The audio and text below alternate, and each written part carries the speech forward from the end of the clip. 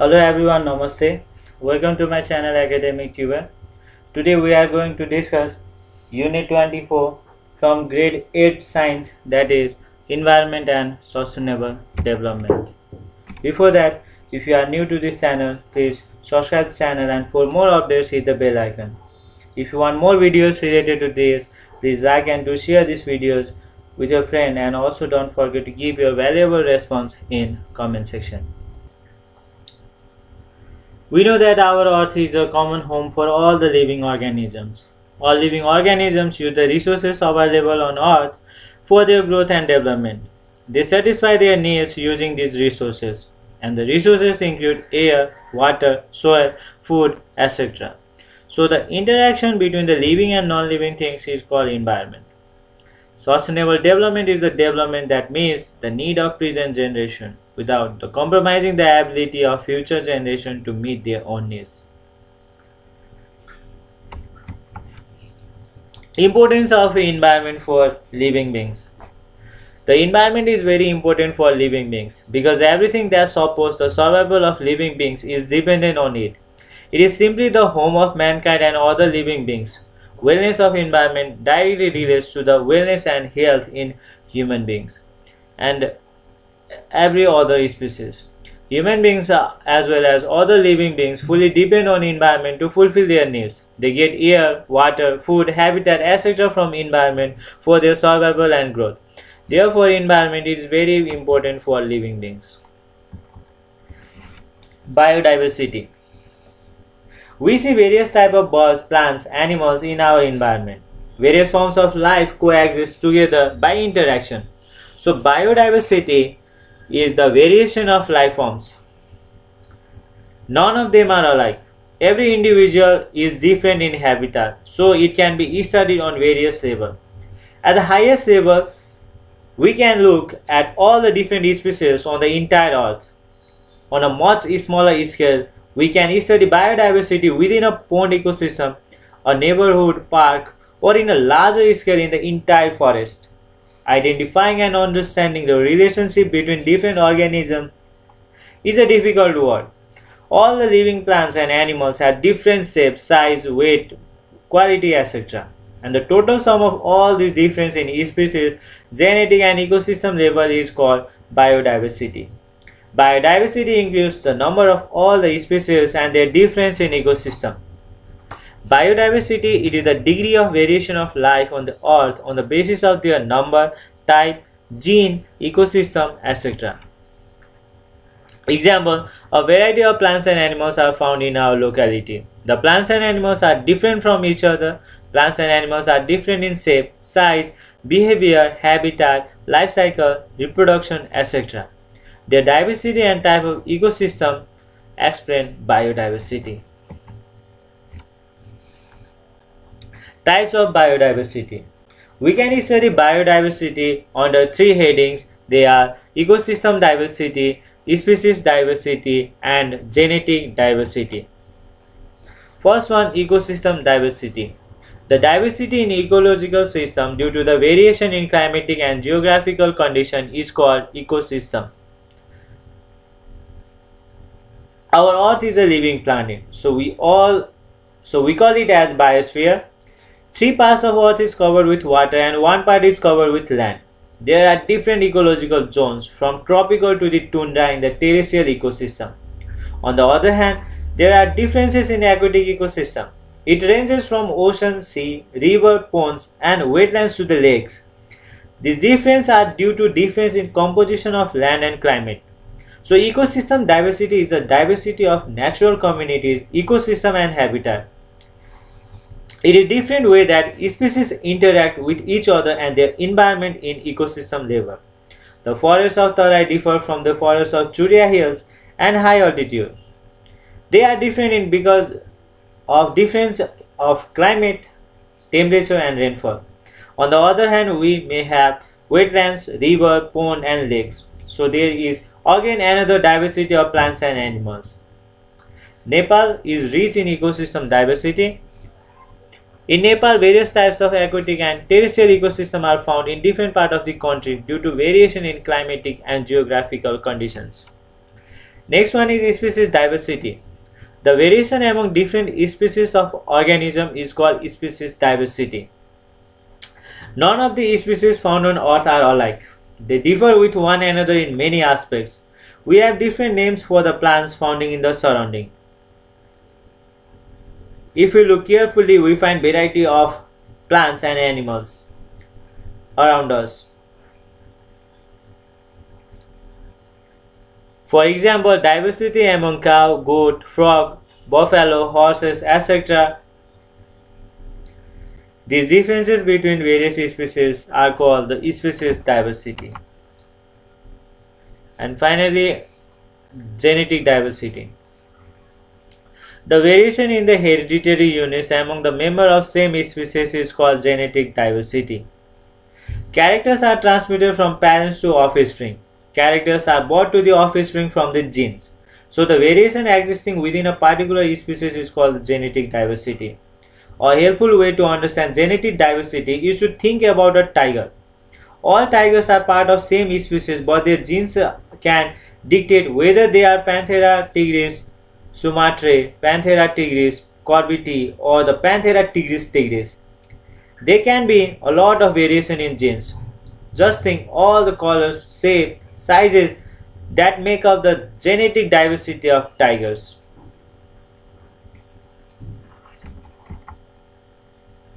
Development and its importance for human being. The act process of growing or causing something to grow or become larger or more advanced is simply known as development. Development improves the living standard of people. Life becomes more comfortable with development. Development improves the facility of transportation, education, communication, hospital, etc. So development is very important for the human beings. Sustainable development.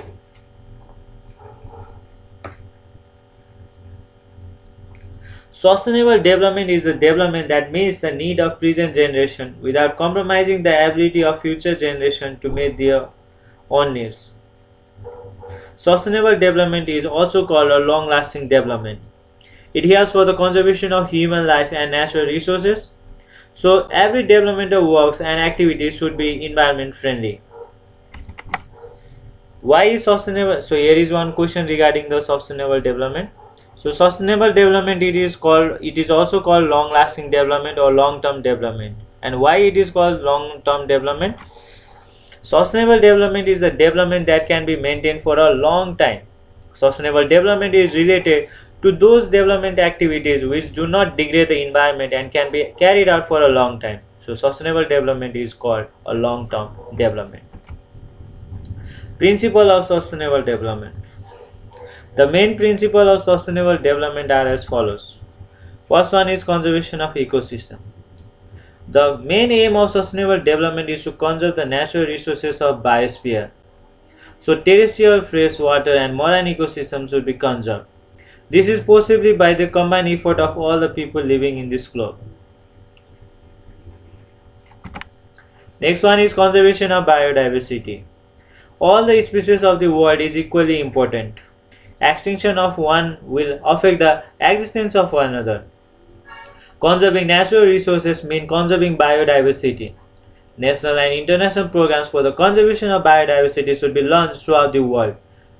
This is necessary from the local level. Sustainable development of society. Various development works should be launched in the society for the sustainable development. Better education, healthy society, employment, protection and improvement of quality of life in the society helps for the sustainable development of society. The sustainable development of the society can be done by providing different facilities like the education, health, employment, security, etc. Population control. As population increases, the natural resources will be consumed more and pollution will be increased. The demand of need will increase when there will be population growth. So it is an immediate concern to make balance in nature by controlling population growth. Development of human resource. Men play a vital role for the conservation and use of natural resources. Conservation education, thinking of belongingness, and preparation of trained manpower for the conservation of nature and natural resources. For this purpose, mass education is a must. Human resource can be developed by providing the facility of education, health, and health, etc. Increase in participation. Increase in people's participation. People should work locally and aware globally. Each and every people have the equal responsibility for the conservation of natural resources. To attain the objective of sustainable development, participation of people with positive thinking is a must. Conservation of cultural heritage. Superstition does not come under cultural heritage. There are various historical and cultural heritage in the world. Various ethnic groups have their culture, social organization, religion, etc.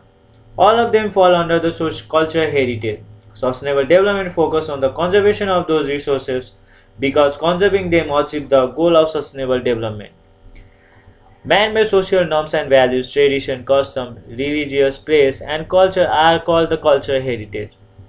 The sustainable development has given emphasis on the conservation of cultural heritage. It is our duty to conserve the religious cultural tradition by avoiding the superstition, including within the carrying capacity of Earth. The development work should maintain the balance between the availability of the natural resources and pace of development. Earth cannot provide the resources continuously for a long period of time. The capacity of the natural resources in a particular area is limited. They can be used up to its optimum limit. After that, the demand for the development could not be fulfilled by Earth. Excessive use of natural resources cause negative impact in environment. So, we should keep keen concern on the carrying capacity of Earth as well. So here is one question. What is meant by the carrying capacity of the Earth? It means the maximum number of individuals that the Earth can sustain. Why should we conserve biodiversity? We should conserve biodiversity because all the living organisms are vital part of nature. The balance of the nature is affected when there is negative effect on these living beings. How is sustainable development of a society done? Healthy habitat, balanced diet, health services, quality education, and job opportunities are some elements of sustainable society. These elements develop positive attitude towards nature and motivate people for the conservation of environment. In this way, sustainable development of society is done. How does population control help in sustainable development? Population growth affects the environment. The demand for the natural resources increases with the population growth. Balance should be maintained between the population growth and environment resources. So population growth should be controlled for meeting the goal of the sustainable development. Next question. Why should we conserve cultural resources? Cultural heritage are the important aspects of the environment. People should have a positive attitude and behavior towards the cultural resources. Conservation of cultural heritage contributes to implement principle of sustainable development. So we should conserve the cultural resources. Global efforts on the sustainable development. Global efforts on the sustainable development. So first one is care of nature and natural resource management. Second one, investment in environment, conservation of biodiversity, conservation of ecosystem, pollution control, population control and poverty alleviation, increase in public participation, non-governmental organization and collective group formation. These are some of the goals on global efforts on sustainable development. So after this, now we are going to discuss some of the importance of sustainable development. Appropriate use of resources. We have to use such type of technology which use little sources but gives more benefit. Mineral oil, drinking water, insecticides, chemical fertilizers, forest products should be used in little amount. Their excessive use directly hampers the future development. Sense of responsibility.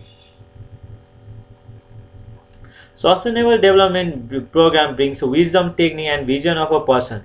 This in turn brings the appropriate use and the conservation of natural resources. We come to think that all the resources are common. If it is hampered, we all will be affected. This belief is obtained by the sustainable development. Next one, development of basic aspects. Sustainable development includes the development of health, education, agriculture, social development, etc.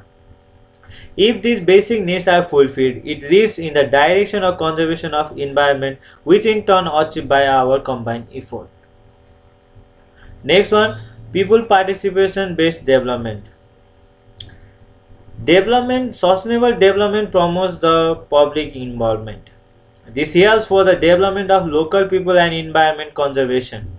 This in turn educates local people. They think that this participation is for their own benefits. Next one, determination of limit of development. People might use the maximum amount of natural resources for the overall development and raise their economy. This will deplete the non-renewable resources. Therefore, development work should sustain for the future use of natural resources as well. So, sustainable development limits the direction for the determination of the limit of development. And last one, long-term vision. Sustainable development helps for the visionary thinking about the use of natural resources. It helps to preserve the natural resources for the future use. Hence, it helps for maintaining the balance of the ecosystem.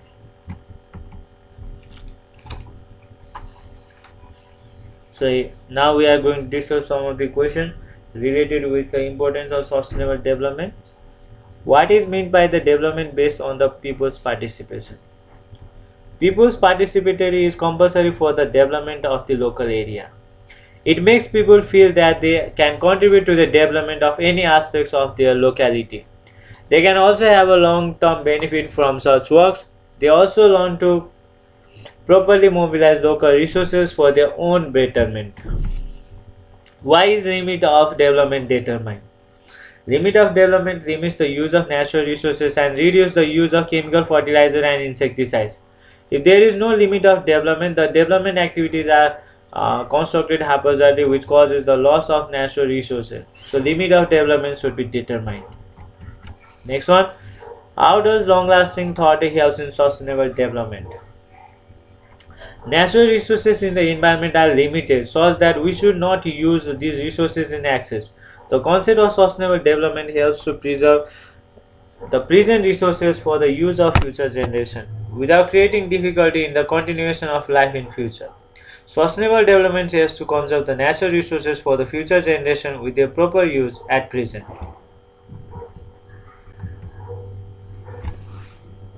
So now we are going to discuss differences between development and sustainable development.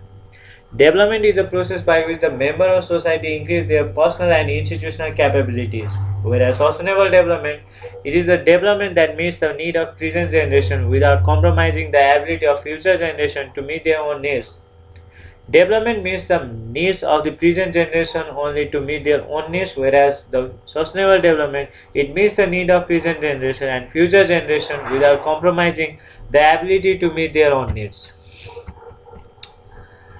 Next, differences between development activities and environmental conservation.